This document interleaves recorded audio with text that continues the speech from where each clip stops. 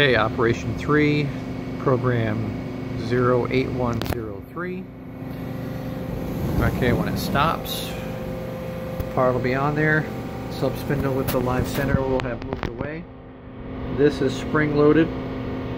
You don't open or close, just leave this one closed, don't touch it. Take the end cap out of the part. And to get the part off, probably need a rag. You just have to unscrew it. Sometimes you just got to give it a quick turn. Okay, take that off of there. Blow it off. Grab your part. You can only go on one way, only one end is threaded. The other side won't go on very far. That's it. So it's only on one way. You're just going to screw it on all the way. It'll stop when it gets up there, and then use a rag again and make sure it's pretty snug.